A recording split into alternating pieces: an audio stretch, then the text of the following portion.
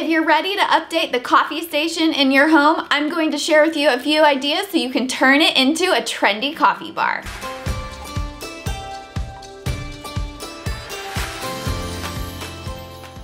Hey everyone, I'm Coral and welcome to my channel. Here you'll find weekly home decor videos with practical tips for a home you'll love. Today we're going to create a coffee bar. Right now coffee bars are trending all over Pinterest and YouTube and blogs, and I'm going to show you some tips that you can use to create a simple coffee bar. Recently my husband and I have transitioned from using a Keurig all the time to now using a French press. So for the longest time, the area where our little coffee bar is has kind of been a mess. We've had a Keurig that's been sitting there and not being used. We've had a French press, and we've kind of just had a mix of a bunch of different coffee supplies. Since all of that has just kind of been a mess, I have been ready to take the whole thing and make it over and turn it into a cute coffee bar. If you have a Keurig, you can still do this too. If you use a French press like me, or maybe a pour over brewer or a regular coffee maker, you can still do this too, because I'm going to share with you some simple tips in order to make a simple, easy to use coffee bar. First, I'm going to take you over to our current coffee bar and show you what it looks like before the makeover.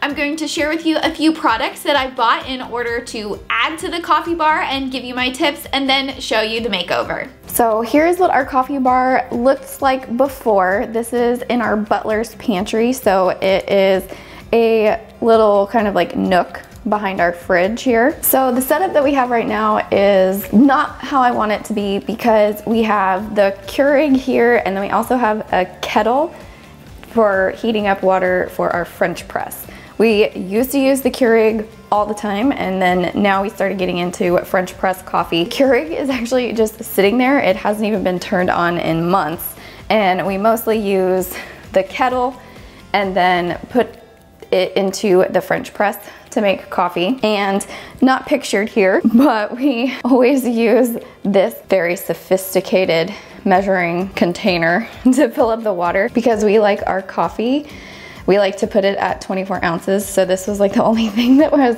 big enough to fit. Oftentimes gets set right there, and as you can see, that does not look very good.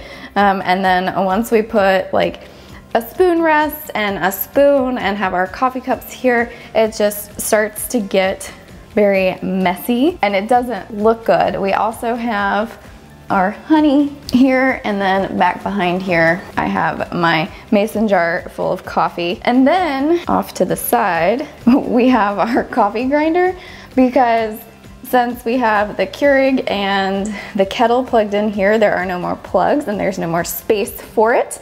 So this is just getting really crowded, and I am ready to get the Keurig packed away and get it out of here, so that we can have a nice coffee bar with everything that we need for making our French press coffee. Ever since several months ago when I decided I wanted to make over the coffee bar, I have been collecting several different products to add and use to decorate our coffee bar. So I'm going to share those with you, along with tips for things that you want to keep in mind whenever you are decorating your coffee bar. The most important item to me that I purchased for this coffee bar, and that I think that you should have in any type of coffee bar, is a tray to gather things together on. So I purchased this wooden tray with handles.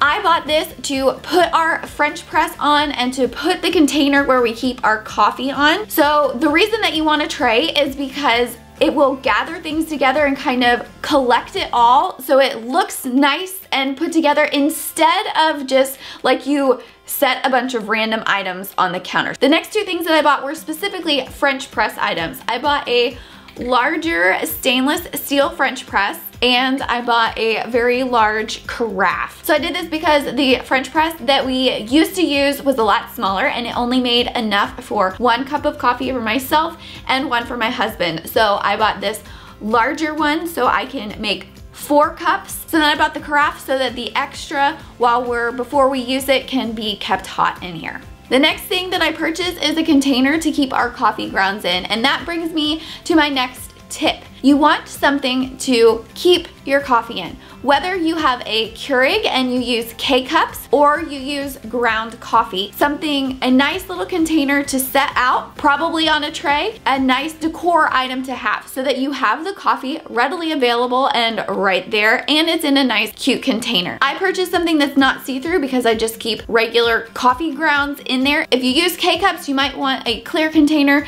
so that you can just dump all the K-cups in there and people can see what's in there. That way the container acts as a decor item because it's something pretty that you're looking at, but it's also functional. Next, and tip number 3, is that I have this coffee sign. I purchased this a while ago, getting ready to do the coffee makeover, but pretty much some kind of sign. It could be about coffee or it could be about something about home sweet home, but a nice cute little sign adds a little bit of extra decor to your coffee bar. Plus, like I talk about in my top tips for decorating on a budget, you can get small little signs for just a couple of dollars at lots of different stores, and they're an easy way to decorate without spending too much money. Next, and tip number 4, is using small faux plants. I talk about using faux plants all of the time. They're one of my favorite things to decorate with. Faux plants are great for a coffee bar because it adds a nice little pop of color and texture, and it's something small just to add a little bit of decor to the coffee bar. The last thing that I purchased is this small cake stand. This tip goes along with using a tray. You can use a tray or a cake stand, or you can use them both. I have a very wide space in my kitchen that I use as my coffee bar. So I'm using both a tray to keep the French press and the carafe on, and also this cake stand for a little bit of extra storage and decor. Now that we have all of our products and our tips, let's go transform this coffee bar.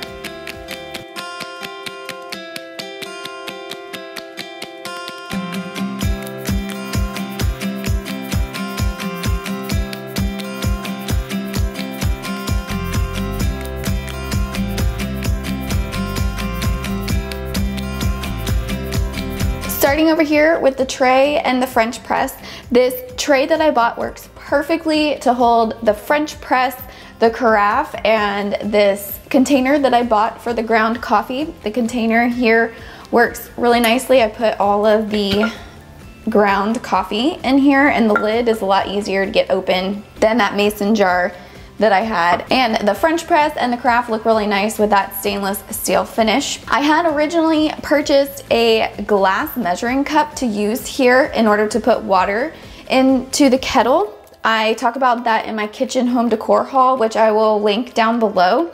But once I put all 3 of these things on the tray, this kind of worked out perfectly, and I decided to keep that glass measuring cup, but I just keep it under the sink where I keep my dish strainer, so it just kind of sets down there whenever we are done filling up the kettle. In that kitchen home decor haul, I also talk about this coffee sign that I purchased. It works perfectly up against this tray. It's the perfect height to put up in front of the tray, especially since I push the tray back so that there is counter space in front of it. Then over here to the kettle and the coffee grinder. I took the coffee grinder from the corner over there and put it next to the kettle now that I have an open outlet since the Keurig is gone. I had originally wanted to put both of these over in the corner over here, but that just kind of didn't work because the outlet is right here, right behind both of these things. I just used them to put in front of the outlet in order to hide the cords. And lastly, we have the cake stand that I bought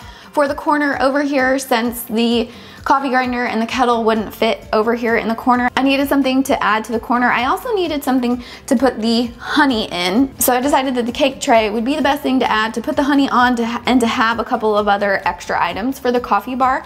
I did find this glass jar of honey. This is something that we bought here locally, and it was, since it's in a glass jar like this, it looked a lot nicer than the old honey that I have, so I decided to keep this one out instead of the other honey that was kind of more in a squirt bottle, and it kind of gives it more of a farmhouse feel since it's in like a nice little glass jar. Then I took the hinged mason jar that I originally had our ground coffee in.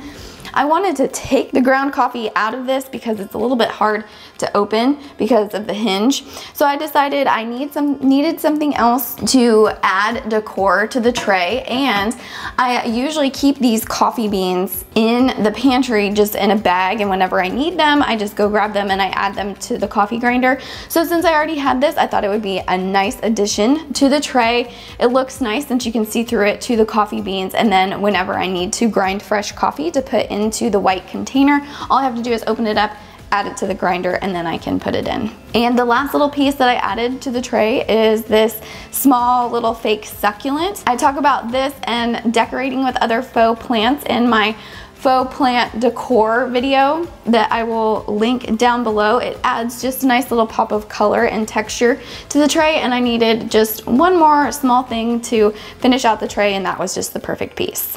I am really happy with the way that this coffee bar turned out. Not only is it a really cute coffee bar with cute trays and containers and signs and a little faux plant, it's functional and something that I can use every day. And all those things that I didn't use anymore are gone, so I'm left with a functional coffee bar that fits my needs. I hope you enjoyed today's video, and I hope it helps you create a home you'll love. If you did enjoy today's video, do me a favor and give me a thumbs up down below. Also, comment below because I'm interested. Are you Team Keurig, Team French Press, Team Pour Over? How do you like your coffee? Let me know down below. If you haven't already, click that subscribe button and hit the bell. That way you never miss a video. Thanks for watching, and I'll see you next week.